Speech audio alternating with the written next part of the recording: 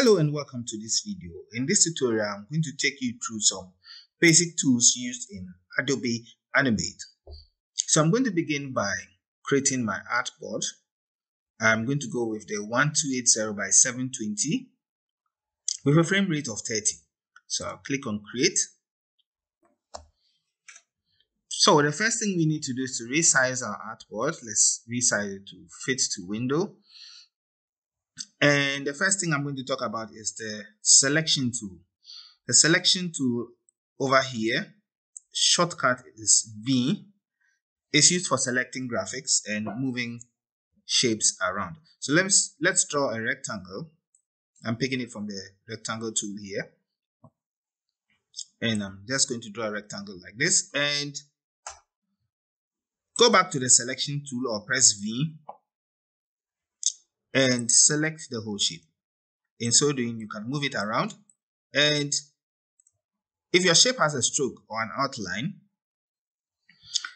when you click once, you select only the fill area.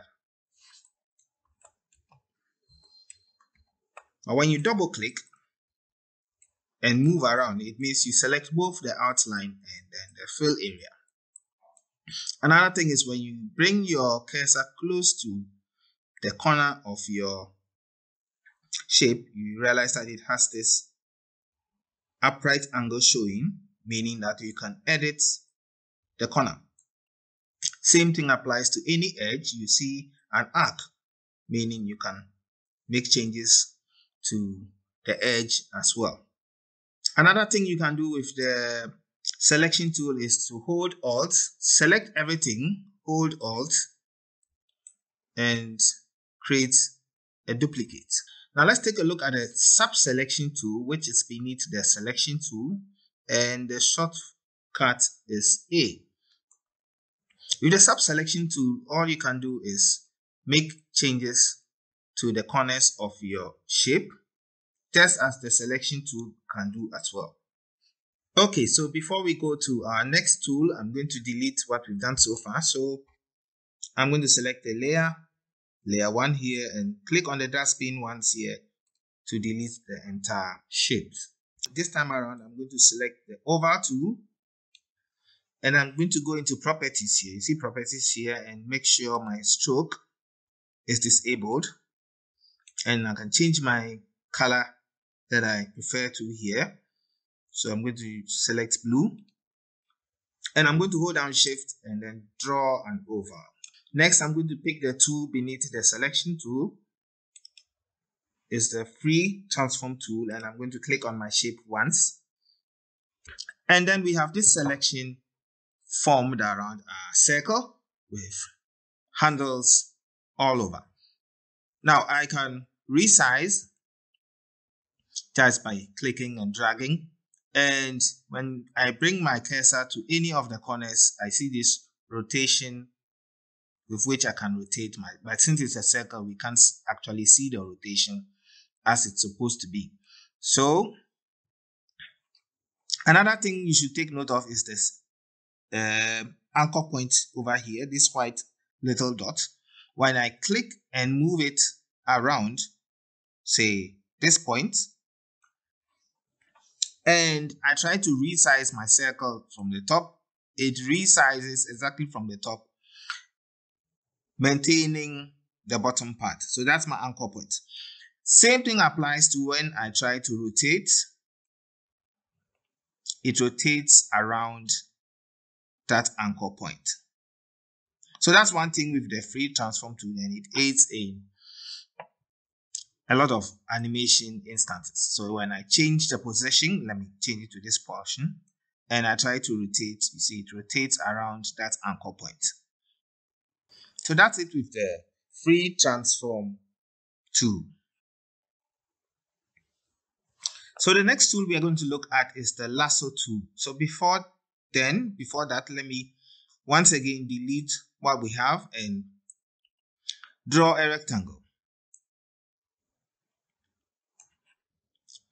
So I'm going to pick my lasso tool, which is beneath the transform tool, lasso, and click and just draw a freehand selection around my shape. So what it does is it selects the entire shape for you.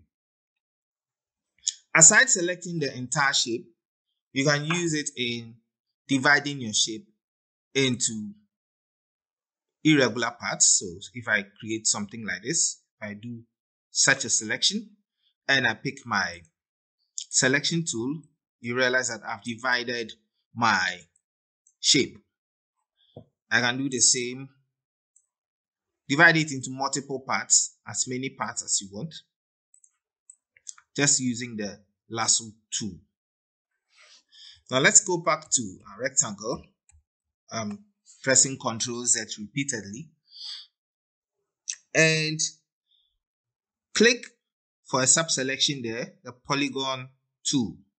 What it does is, it also does the selection, but in straight edges.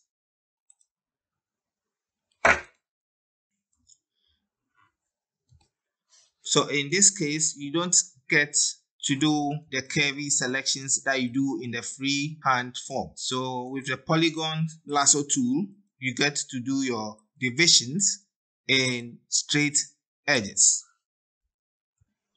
Aside the lasso tools, which can be used in dividing shapes, the selection tool can also help us in doing divisions. Let me create this rectangle quickly.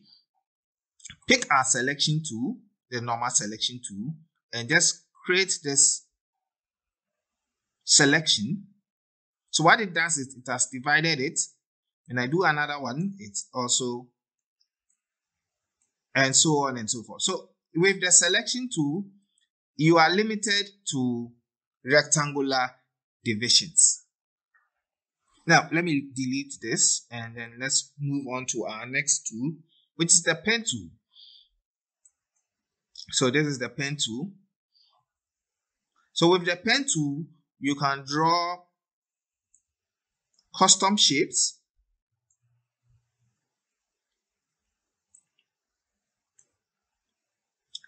And these custom shapes come with editable points. And so the editable points can be edited using this sub-selection tool, which we learned earlier.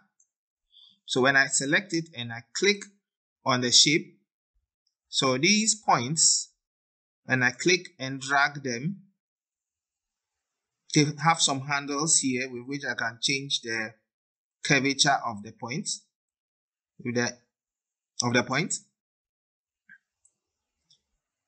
and I can change the position of the editable points as well. So rotating the handles also changes the shape.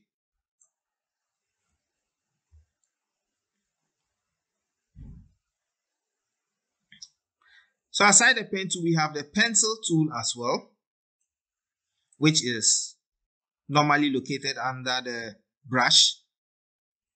And so with the pencil tool, what it does is tries to draw straight lines for you, clean and consistent lines. So let me start all over. Let me just delete this. And when you try to draw a curve, something like this, it tries to, the AI in the Animate tries to give you a clean and consistent straight line. Now we can change the way the line looks in the properties channel to our right. We have a style here which if we drop down, we can change it to dashes. And if the dashes are not visible enough, we have another 3 dots here, which we can edit how the dashes should look like. We can increase the spacing. It gives us a preview, and then change the size of the dashes as well. So when you click OK and I draw again, we have dashed straight lines. So that's what the pencil does. You draw a line and it tries to give you a clean and consistent line.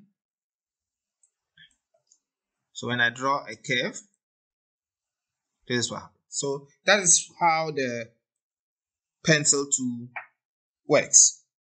Okay, so the last tool we are going to look at is the hand tool. So let me delete everything once again and pick our hand tool down here. So the hand tool, what it basically does is when I resize, let me resize my artboard to something smaller, say 50. When I resize it, I can use the hand tool, short from spacebar or H, to move my artboard around. A sub-selection under the hand tool has a rotation tool with a shift and H. What it does is it rotates the entire artboard. And another sub-selection is the time scrub tool. So let's say I have an animation. Let me quickly create an animation here. So I have this. Select everything, convert it to a symbol, and create a motion tween. And then let me just move it from here to here.